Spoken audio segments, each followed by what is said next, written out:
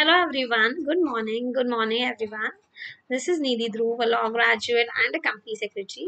I welcome all of you to this wonderful platform of Unacademy, and I welcome all of you to my today's class of newspaper analysis. Uh, can you guys hear me first of all? Can you see me and hear me? Please let me know.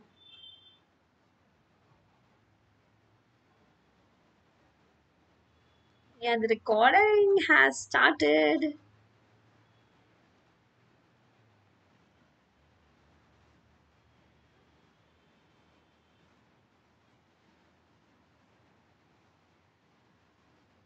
Okay.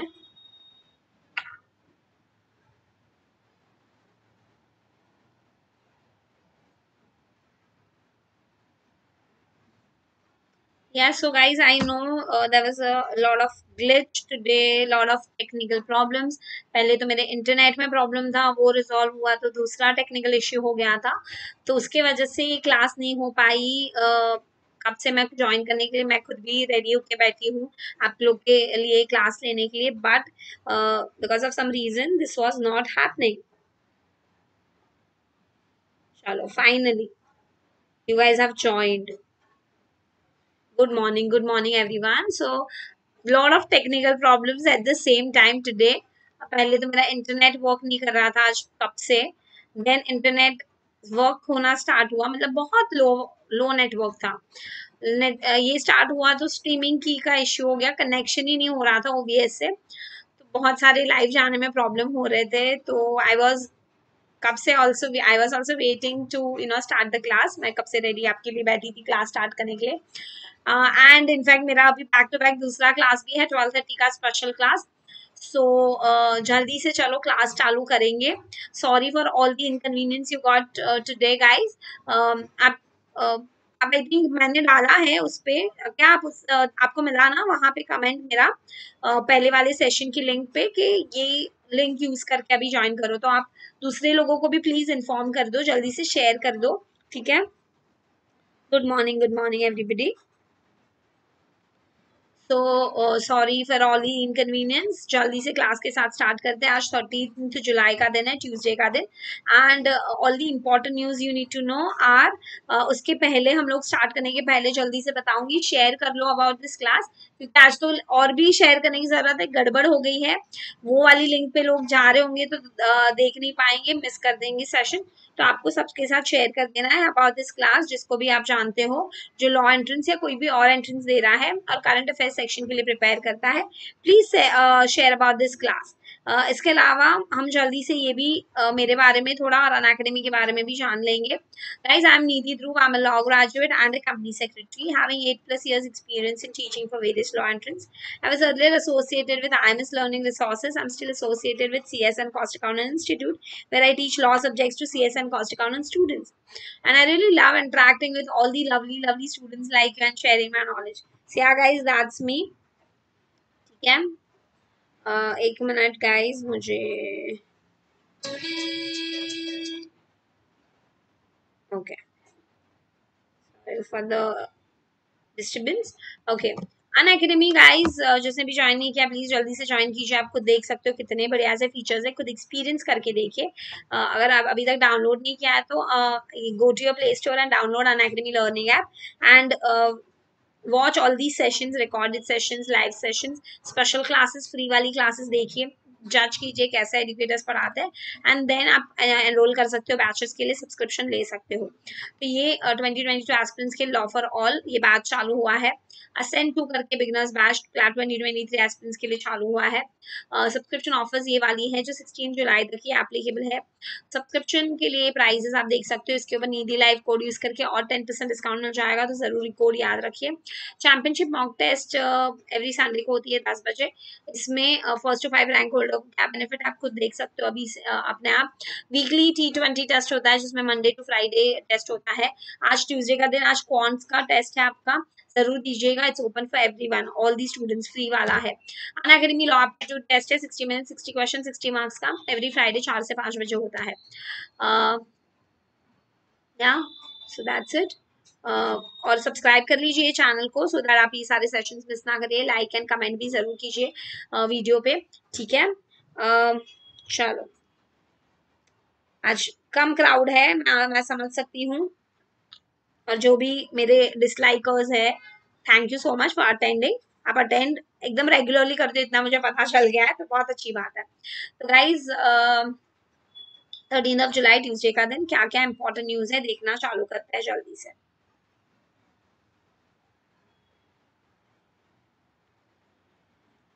Okay, so in blow to ओली, एक बहुत बड़ा important news है, ये लिखना है guys.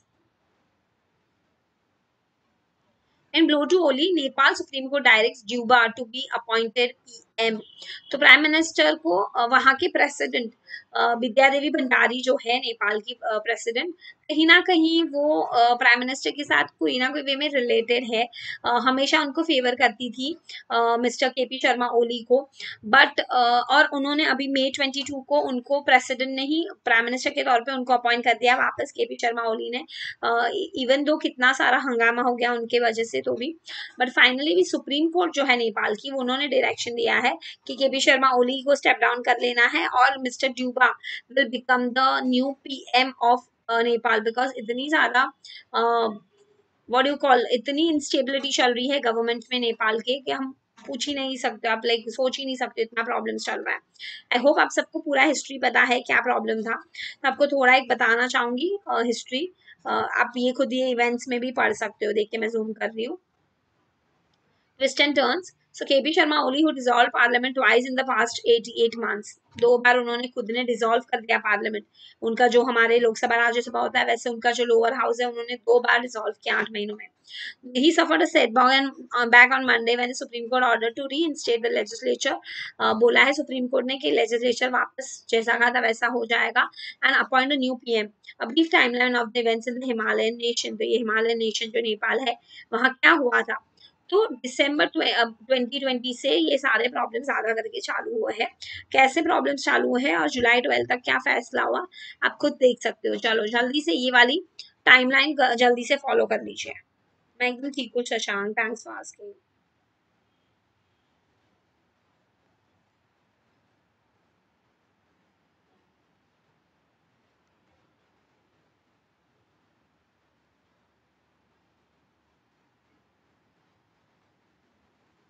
पूरा mood ही खत्म हो गया गाइज, सुबह से ट्राई कर रही हूँ आप लोग के साथ कनेक्ट करने का यूट्यूब पे। 10:15 का के क्लास के पहले से 9:45 से तो इंटरनेट प्रॉब्लम, और उसके बाद ये सब स्ट्रीमिंग की का प्रॉब्लम हो गया, पूरा मूड ही खत्म हो गया क्लास का।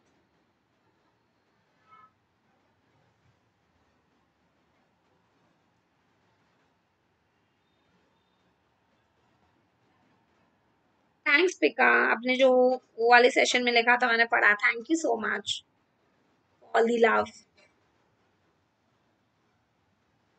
चलो सब लोग पढ़ रहे हो ये। December 20 को क्या हुआ था, following a rift in the ruling Nepal communist party.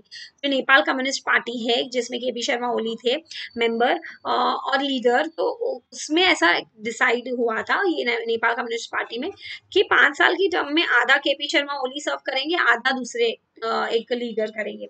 तो KP Sharma Oli was not ready, उनकी जो ग्रीड थी to you know not to lose power, उनको जो पोस्ट अपनी छोड़नी नहीं थी, वो चक्कर में उन्होंने वो कमिटमेंट जो था वो तोड़ दिया। तो उसके बाद ही उनकी पार्टी में ही प्रॉब्लम होने स्टार्ट हो गए, नेपाल कम्युनिस्ट पार्टी में, और नेपाल कम्युनिस्ट पार्टी से ही उनको निकाल भी दिया, ऐसा भी हो गया। ठीक है, बट और जैसे केपी शर्मा ओली ने रेकमेंड किया विद्या देवी भंडारी को कि चलो डिसॉल्व कर दो पार्लियामेंट, प्रेसिडेंट ने कर भी दिया।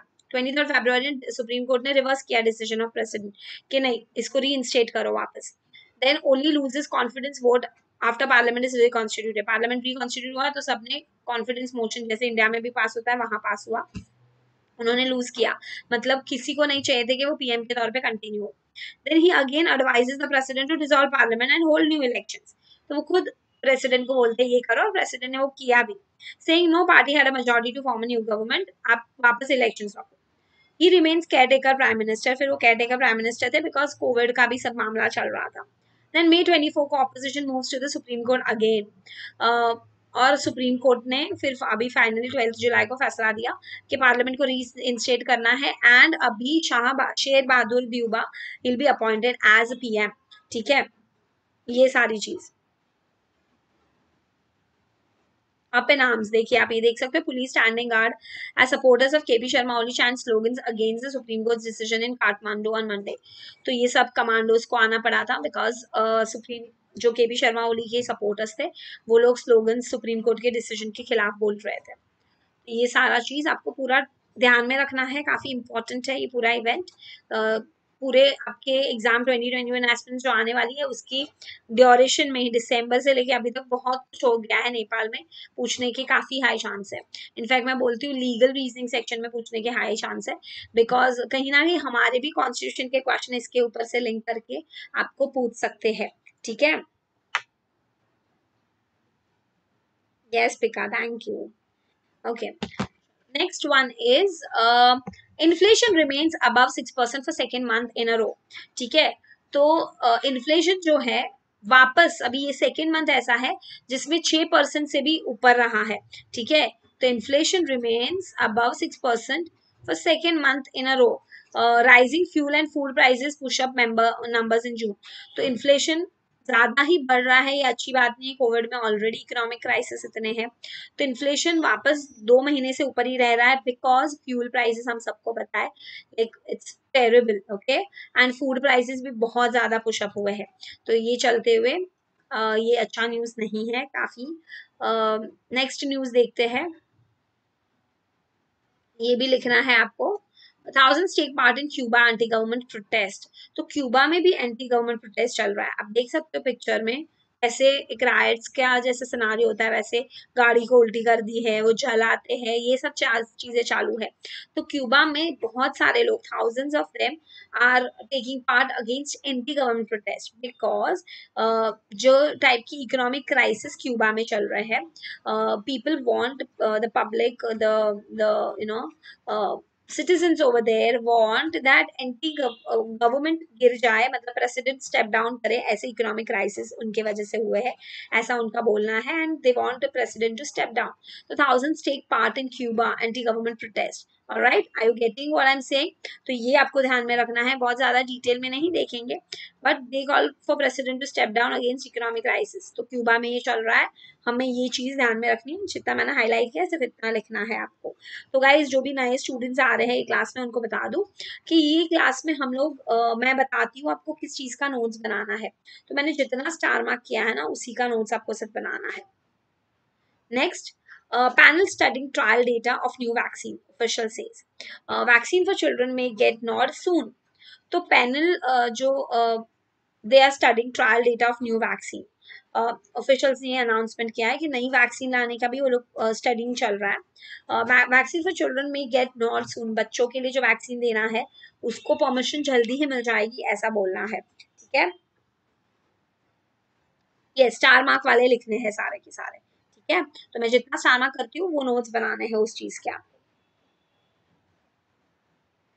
यस, बॉक्स वाला नहीं, ये वाला पूरा टाइमलाइन लिखोगे तो आपको ध्यान में रहेगा, ये भी लिखना। अरे मैंने क्या कर दिया है, तो मैंने कुछ और ही कर दिया स्टार मार्क के बदले। एक है ना, हाईलाइट भी चला गया ये वाला।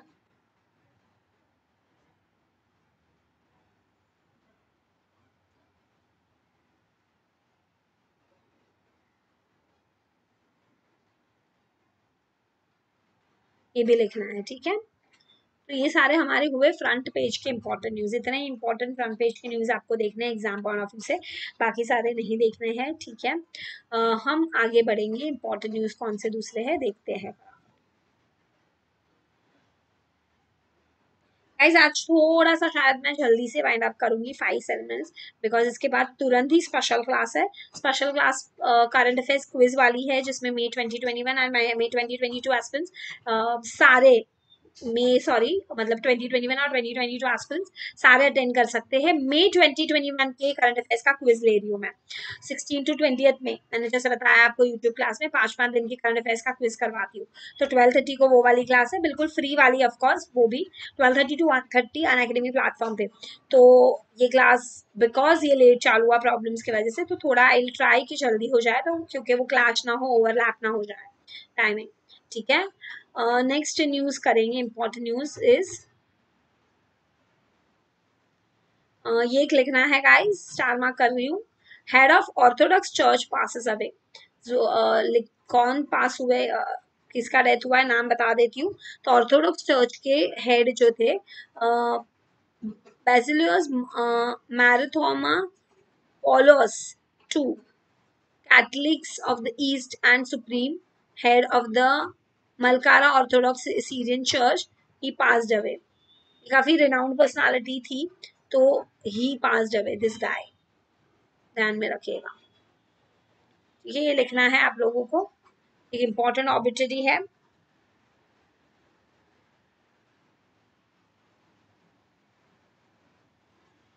नेक्स्ट important न्यूज देखेंगे एडिटोरियल पेज पे। आज ये एक इम्पॉर्टेंट एडिटोरियल हमें पढ़ना है। लास्ट वीक हमने एक न्यूज देखी थी, उसी के बारे में एडिटर ने अपना ओपिनियन लाया है। काफी कंट्रोवर्शियल है इसलिए, और आपको पूछने लायक है इसलिए। तो सुप्रीम कोर्ट ने जो इंक्विजिशनल पावर है लेजिस्लेचर का, गवर्नमेंट बॉडीज का, उसको अफर्म किया है, उसको बोला, मतलब उसको कंफर्म किया है।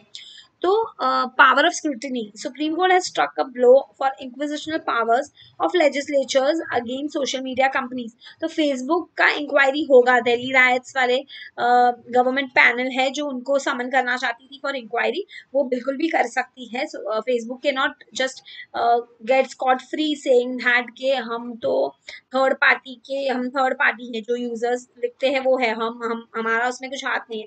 तो of course you can control what is there on your platform as a content, उसे आप कंट्रोल कर ही सकते हो। तो इसलिए उनकी भी इंक्वायरी होना सही है, ऐसा सुप्रीम कोर्ट ने बोला था। न्यूज ये था, इसके बारे में एडिटर का क्या ओपिनियन है हम डिटेल सारी देखते हैं, ठीक है।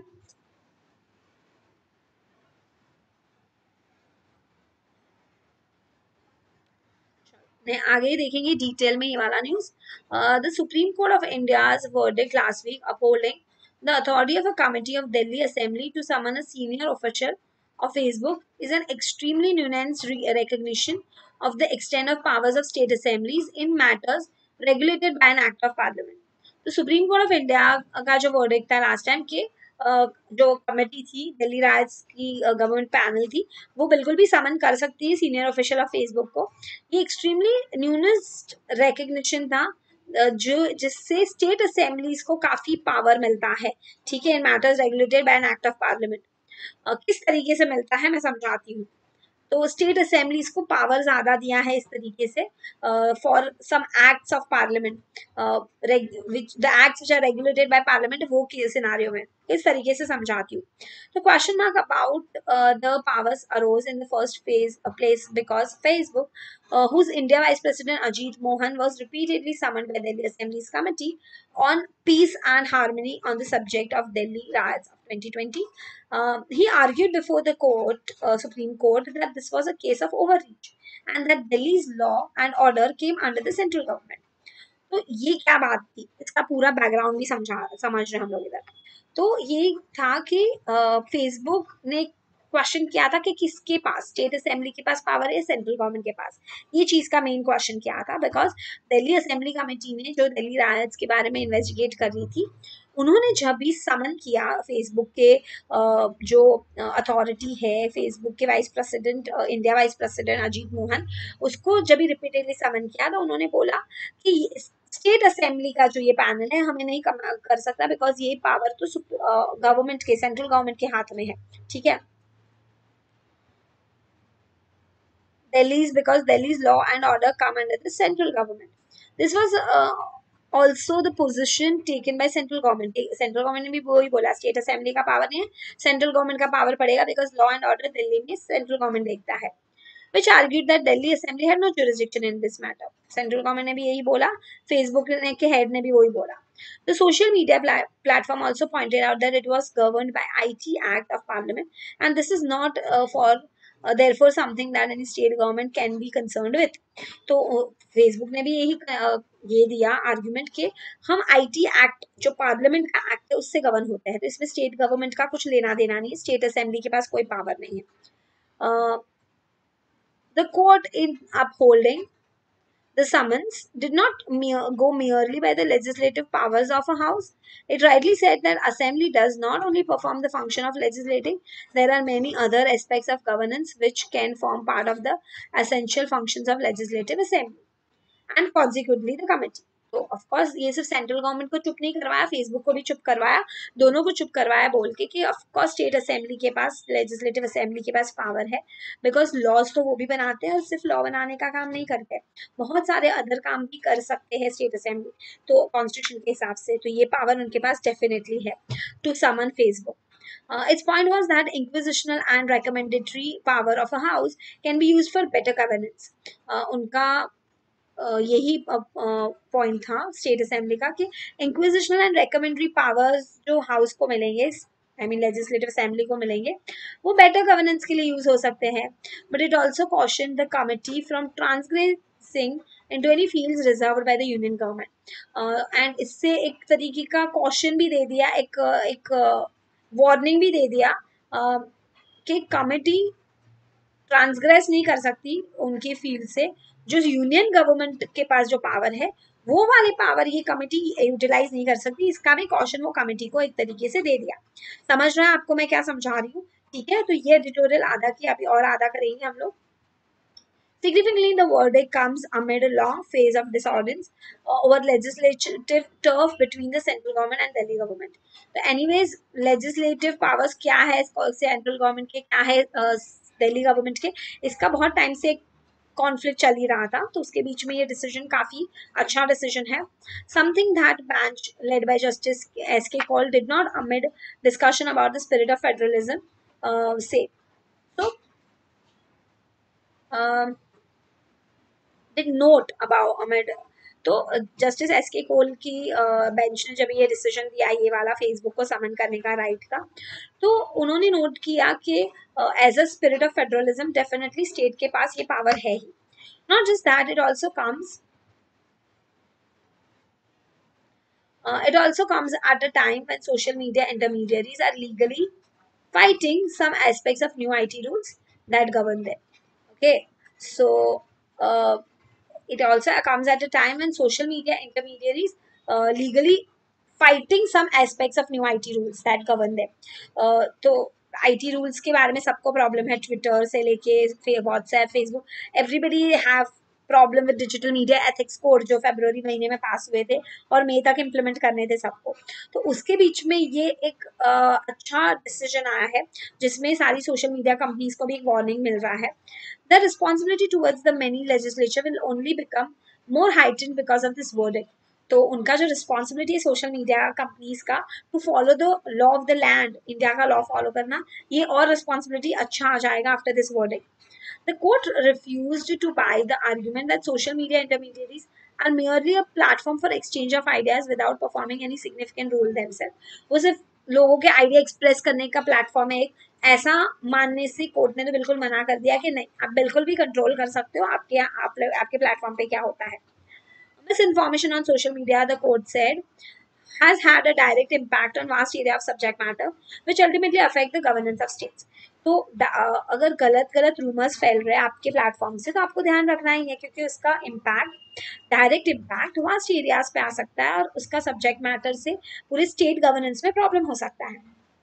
Given the constraints of the powers of Delhi Assembly vis-a-vis law and order, the very fact that the court found that its committee still could summon the Facebook India official without encroaching upon the turf of the center now opens the gates for scrutiny of social media platform by other states.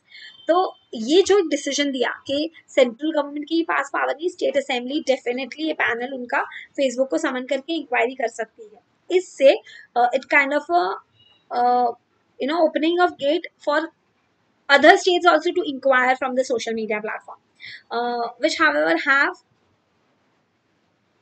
significantly more powers with respect to law and order. तो of course दूसरे सारे states मिलके सबके पास अच्छा खासा power है law and order का. तो ये दिल्ली तो एक यूनियन टेरिटरी है, इसलिए उनके पास का पावर का कॉन्फ्लिक्ट है, बाकी सभी स्टेट्स के पास तो पावर है. एक बार ये वर्डिक्ट आया तो of course social media platforms को इंक्वायर करने का पावर स्टेट्स के पास आ जाएगा. The stage is set for more scrutiny. Okay, और ये एक सोशल मीडिया कंपनीज की और स्क्रूटिनी होने के लिए एक अच्छा खासा स्टेज बन गया है बिकॉज ऑफ दिस वर्डिक्ट। तो this verdict definitely very important one, ध्यान में रखना है। मैं बोल रही हूँ जीके या लीगल में दोनों में पूछने के चांस है, जीके में भी पूछ सकते हैं या लीगल में भी पूछ सकते हैं आपको, ठीक है, समझ में आ रहा है।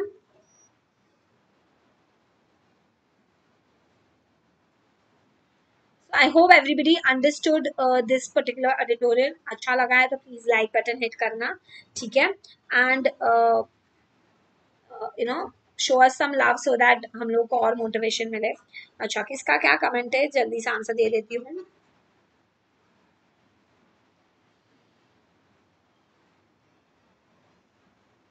आई डोंट थिंक सो, वरना मैं कोचिंग देती नहीं। तो खान भाई बाही जो आप पूछ रहे हो, क्लैट को क्या बिना कोचिंग के निकाला जा सकता है? डिपेंडिंग अपॉन योर बैकग्राउंड, कोई फैमिली में ऐसा बैकग्राउंड है कि आपको पूरा एडवाइस, पूरा एक रोड मैप बना के दे तो बात अलग है, पर अदरवाइज कोचिंग की डेफिनेटली मेरे हिसाब से जरूरत होती है। बशर Singh, I am new aspirant. Okay बशर, आपको बताऊंगी। बशर मुझे बताना आप 2022 एस्पिरेंट हो या 2021? रियलिटी है।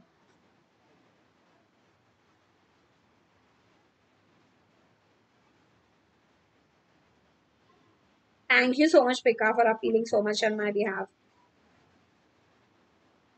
समरी में ये है कि फेसबुक को जो इंक्वायरी करने का पावर दे दिया, इट्स नॉट दैट कि सेंट्रल गवर्नमेंट खुद भी बोल रही थी, फेसबुक भी खुद भी बोल रही थी कि सेंट्रल गवर्नमेंट के पास ये पावर होना चाहिए, because IT act law of parliament है, सेंट्रल गवर्नमेंट ने बनाया हुआ लॉ है, तो उनके पास ही स्क्रूटिनी का, उनको इन्वेस्टिगेशन करने का पावर है, स्टेट के पास नहीं। तो ये वर्डिक्ट से ये कंफर्म हो गया कि नहीं, स्टेट के पास भी पावर है डेफिनेटली, क्योंकि फेडरलिज्म है, लॉ एंड ऑर्डर बनाने का राइट है। और इससे एक फायदा ये होगा कि आने वाले दिनों में दूसरे स्टेट्स भी फेसबुक और सोशल मीडिया, दूसरी कंपनीज की इंक्वायरीज कर पाए।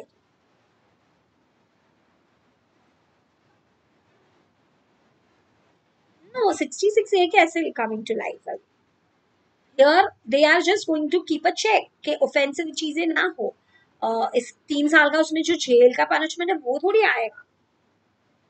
एडिटोरियल लिखना नहीं है, सिर्फ ध्यान में रखना है, ठीक है।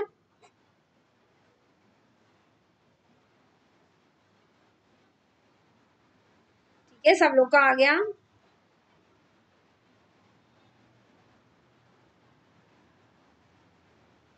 खान भाई, you can also join Unacademy platform. आपको जेन्युइनली खुद एनएलयू एल्यूमनाइज पढ़ाते, बेस्ट एजुकेटर्स पढ़ाते हैं, आप खुद आके चेक कर सकते हो। समायरा इज सेइंग चीज 2023 एस्पिरेंट। समायरा 2023 एस्पिरेंट्स के लिए बहुत सारे बैचेस हमने अनअकैडमी पे स्टार्ट किया है, आप ज्वाइन कर सकते हो। आप लोगों को अभी फिलहाल स्टैटिक जीके पढ़ना होता है। ओके खान भाई, तो आप प्रिपेयर कर सकते हो जितने भी पॉसिबल फ्री क्लासेस है वो सब देख के, ठीक है। यूट्यूब वाले या अनअकैडमी में भी काफी सारे स्पेशल क्लासेस है, फ्री क्लासेस, तो आप वो भी देख सकते हो, ठीक है। चलो, ये वाला दूसरा एक आर्टिकल इंपॉर्टेंट है। हमने कल के ही न्यूज़पेपर में देखा था, इथोपिया के एक नए पीएम आ चुके हैं, अभी अहमद, ठीक है। इन in between of this टाइगरी peoples liberation front का प्रॉब्लम जो चल रहा है, टाइगरी कॉन्फ्लिक्ट चल रहा है, उसके बीच में ये नए पीएम आ चुके हैं। नए मतलब अगेन अपॉइंट हुए अभी अहमद, ठीक है। इथोपिया's पॉलिटिकल टग ऑफ वॉर, उसके बारे में आर्टिकल है। ये आर्टिकल मैं आपको गाइस एक बार पढ़ने को दे रही हूँ, मैंने थोड़ा आइडिया कल दिया था आपको, टाइगरी पीपल्स लिबरेशन फ्रंट क्या है। तो वहाँ की जो मिलिट्री है उनके बीच में और गवर्नमेंट और सिविलियंस के बीच में कॉन्फ्लिक्ट है, उसके रिगार्डिंग ये वॉर है। तो इस बैकग्राउंड के साथ आपको इथोपिया, और अभी ये चलते हुए भी नए पीएम आ गए, अपॉइंट हो गए, तो एक अच्छा चीज़ है ये, मैं रीड करने को आपको दे रही हूँ। मैंने जो बैकग्राउंड दिया उसको ध्यान में रखिए कि रीड कीजिएगा, समझिएगा। कुछ भी नहीं समझा तो आप मुझे मेरी टेलीग्राम चैनल पे पूछ सकते हो। Please note down my Telegram channel name, it's Nidhi Dhruv CLAT educator. आप ज्वाइन कीजिए वो चैनल, सो दैट आपको सारी यूट्यूब क्लास और स्पेशल क्लासेस की जानकारी मिल जाए, ठीक है। कोई भी डाउट्स है तो भी आप पूछ सकते हो, ये एथोपिया के आर्टिकल पढ़ने के बाद कोई डाउट आए तो मुझे पूछना। Next important news is 68 killed in lightning strikes in 3 states. Experts issue warning। तो बिकॉज ऑफ द लाइटनिंग, जो बिजली होती है उससे 68 लोग मर गए 3 स्टेट में। एक्सपर्ट्स ने वार्निंग इशू किया है, मानसून में ये होता है। Rise in such incidents is partly due to cascading effects of global warming. Because of the global warming ये हुआ है, ऐसा माना जा रहा है। ठीक है, सिर्फ हेडलाइन देखनी थी, नॉट मच इन डिटेल। अभी ओम बिरला जी जो लोकसभा के स्पीकर हैं, उन्होंने अनाउंस किया है कि लोकसभा और राज्यसभा, काफी महीनों से ये चल नहीं रहा था कि लोकसभा राज्यसभा दोनों साइमल्टेनियसली फंक्शन करे, बट फाइनली अभी ओम प्रकाश बिरला जो है लोकसभा के स्पीकर, उन्होंने बताया है कि दोनों लोकसभा राज्यसभा अभी साइमल्टेनियसली वर्क कर सकता है, बिकॉज लोकसभा के 323 मेंबर्स एंड राज्यसभा की 205 राज्यसभा मेंबर्स, इन सभी का कंप्लीट वैक्सीनेशन हो गया है, दोनों डोजेस वैक्सीन के हो चुके हैं। तो ये अभी फंक्शन होना फुल्ली पॉसिबल है, लोकसभा और राज्यसभा साइमल्टेनियसली अभी फंक्शन करेगा, ध्यान में रखना है। नेक्स्ट वन इज नीट हो रहा है कंडक्ट सितंबर 12 को इन 198 सिटीज, याद रखिएगा। नेक्स्ट इज पूरी रथ यात्रा अंडर वे विदाउट डिवोटीज। पूरी रथ यात्रा देखिए, आपको एक उसका पूरा ड्रोन पिक्चर दिया है ड्रोन इफेक्ट से।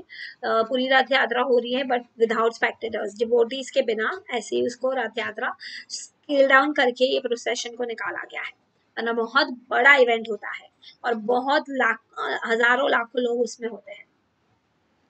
Next news is top US general in Afghanistan Scott Miller relinquished his post. रोज अफगानिस्तान के बारे में हम कुछ ना कुछ खराब न्यूज सुनते ही जा रहे हैं। तो आज वापस ये हुआ है कि top US general in Afghanistan जो थे, ऑफकोर्स 90% यूएस ट्रूप्स तो निकल गए, तो अभी यूएस जनरल जो अफगानिस्तान में थे स्कॉट मिलर, उन्होंने भी अपनी पोस्ट छोड़ दी है, रेलिंक्विश कर दी है, ध्यान में रखिए। he says relentless violence is making political settlement increasingly difficult. तो continuously तालिबानी जिस तरीके से वायलेंट हो रहा है, वायलेंस कर रहा है, इससे पॉलिटिकल सेटलमेंट लाना बहुत डिफिकल्ट है। तो उन्होंने अपनी पोस्ट ही छोड़ दी है स्कॉट मिलर ने, मतलब अभी कुछ हो ही नहीं सकता ऐसा लग रहा है। ठीक है, एंड या हमने सारी इंपॉर्टेंट न्यूज कर ली है, सिर्फ ये वाला आपको एक लास्ट न्यूज, स्पोर्ट्स न्यूज देखना है। Tennis Italy racks England party paints the euro blue. तो आपको पता होगा यूरो 2020 जो फुटबॉल एक चैंपियनशिप है बड़ा वाला, उसमें इटली जीत चुके हैं, ये ध्यान में रखना है। ठीक है, जस्ट रिमेम्बर दिस पर्पस है।